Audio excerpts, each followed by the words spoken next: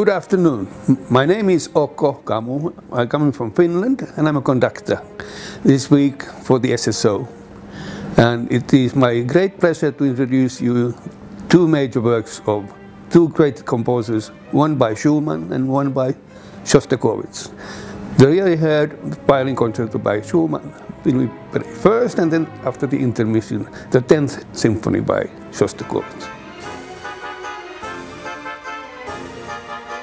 It's very difficult to put music into words.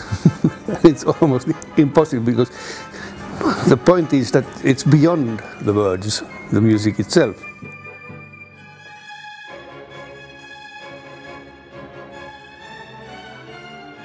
And I hope that you will enjoy it and hear the difference of those two styles of music.